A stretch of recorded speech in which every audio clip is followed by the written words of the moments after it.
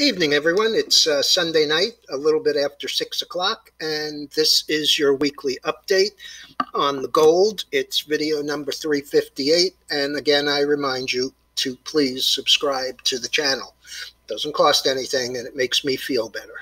In any event, last week, I told you that because of the 9-week consolidation and then the little running consolidation, that I felt that this week we could move the same as we did last week. Last week's move was 87.5, and this past week's move was 88.40. So we traded at a new all-time high for the December gold at 2005.4, and we closed at a new closing high at 1985.9. I am somewhat concerned now because of the size of that move, although I don't really think that it affects our position in Newmont in the spread, which recovered over $3 on Friday alone.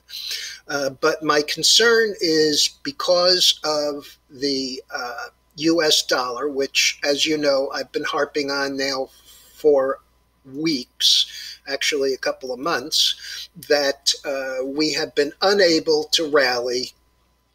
Consolidation, break to the downside, rally back up to the point of break again, and then the extension. But on Friday, we actually bounced pretty well. The low for the day was about 92.5, and the close was 93.32. So that was a pretty decent bounce, and I think that we could easily test the area around 95 to 96 before turning back down. But there is a study that says that once gold has broken by over 8% and has a snapback rally, we generally get another move down between 13 and 18%. So clearly, coming off 104, we broke well in excess of that 8%.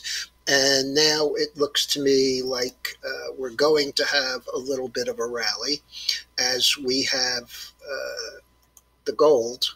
And I have a feeling that we may get a little bit of a pullback in here. I'm not as concerned about the Newmont spread that we have on, since it gained almost $3 on Friday, and I'm not concerned about that at all. Okay, everyone, don't forget to subscribe to the channel, and have a good solid week, and I will talk to you tomorrow morning before the open.